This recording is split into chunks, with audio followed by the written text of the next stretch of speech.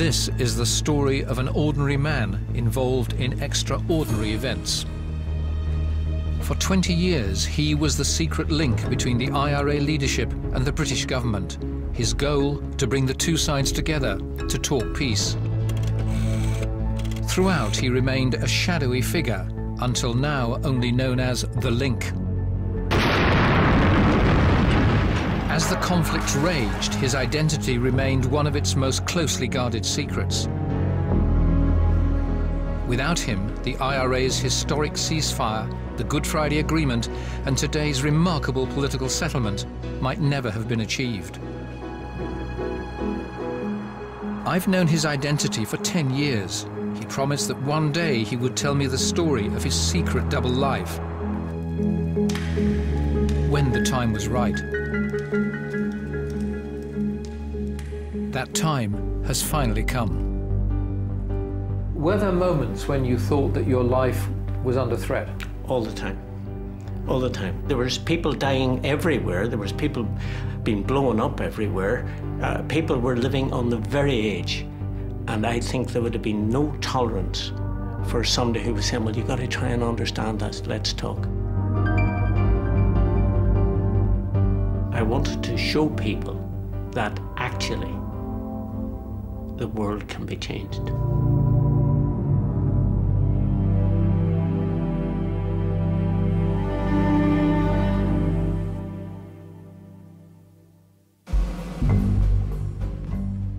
New Year's Eve, 1974.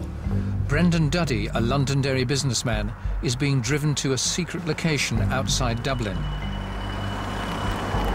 He's about to make history, the first outsider ever to meet the IRA's ruling Army Council.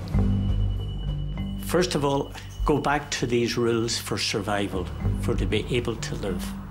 Number one, I don't want to see road signs. I don't want to know, I don't want to ask. Basically, I fuse myself out.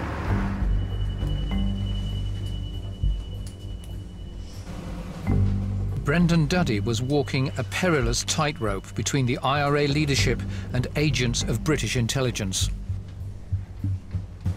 We came into the most enormous house that I'd ever been in. Absolutely like something you would see, you know, almost a castle, this big, big house. And I got into an enormous drawing room, and there was these men round this table. Absolutely, you know, ICI, Board of Governors. Brendan Duddy came in and he was a complete stranger. I'd never seen him before. And I was amazed because it wasn't on the books to bring anybody to an Army Council meeting. There was nobody at those meetings except Army Council men. He looked bloody scared when he came into that room, hadn't he? Brendan's life depended on convincing the Army Council he was not a British spy. The IRA's Chief of Staff, Seamus Toomey, sat in judgment. Seamus Toomey was in the chair and he says, OK, what's the story? And I said, I have been talking to a servant of the British government. I certainly didn't say spy man MI6. And I says, the British are prepared to talk to you about this particular war which is going on at the moment. No one knew about Brendan Duddy's double life, only his family who shared it. A false word, a false step, could mean death. I mean, every day was another day of secrets. But they were not my secrets. I didn't want to know them. I shut everything out. And in fact, I would say that saved my life.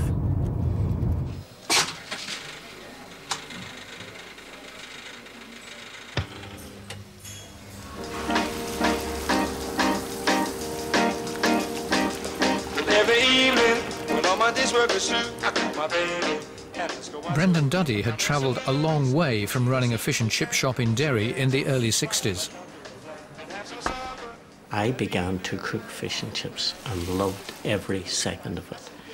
And I would still say I was the best and still am. I understand potatoes, I understand fish, I love it. She loved me, She makes me know that she's mine. Brendan's wife, Margot, worked behind the counter. People came on at night and met up. It was like a meeting place. Everybody came on and met and sat and chatted. That's what I say. I say, yeah, yeah. We'll play a melody. One of Brendan's oldest friends, Bernie Mount, was to play a crucial role in Brendan's secret mission. She worked in the fish shop too. This is me. He had all the boys coming in, didn't have enough money. You might have had a plate of chips between 4 or whatever.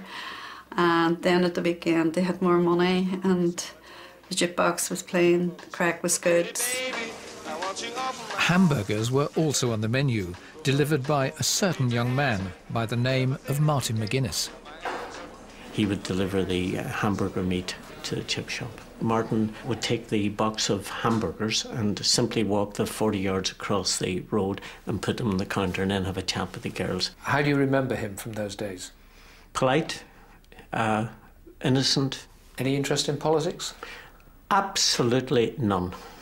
None. Just none. In the late 60s, the civil rights movement opened a new chapter in the tortured history of Northern Ireland. Derry's Catholics had suffered widespread discrimination for years. Although they were a majority in the city, the electoral boundaries had been manipulated to guarantee a Protestant council. The leaders of the radical left hung out in Brendan's chippy, among them one of his oldest friends, journalist Nell McCafferty. Toddy's in William Street. It was a political salon for the more radical element. They'd come in for their tea and their chips at 2 or 3 in the morning after I had to discuss the night's events. We would retire back to Brenton's fish and chip shop and keep talking. And he was the sort of guy that even as he's talking to you about the RUC or a unionist or whatever, I mean, big high-level political talk, he'd pause and say to the waiters, well, did you put on those chips fresh? Peaceful protest climaxed in violence as the predominantly Protestant police took on the rioters. We used to sit upstairs and watch the riots, and they were fierce. You felt safe. You were upstairs and you were just sitting there watching. It's like watching a film. The policemen used to sit and rest up in between times, and then all you would hear is a roar, and then young fellas would come down the street again and they would take another pointing. But in the shadows, there were those who believed that peaceful protest would get nowhere. A resurgent IRA emerged, convinced that justice could only be won by driving the British out of Northern Ireland. To get away from it all, Brendan would retreat to the lonely hills near his home. While out hunting one day, he had an experience that he would never forget.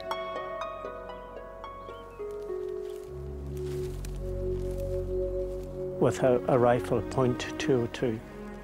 This beautiful creature just stood up in front of me. So at that particular point, I shot it.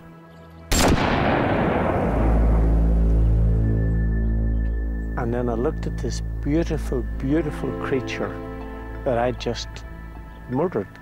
And I realized what violence was all about.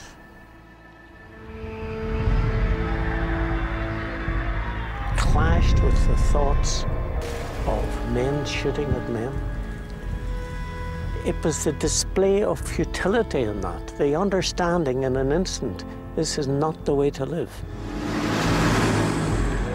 Brendan despaired as he watched his city burn, powerless to stop the mayhem. Then, out of the blue, came his first opportunity to act as peacemaker. One Sunday in 1972, Derry was to be the venue for a huge civil rights march. Trouble was in the air.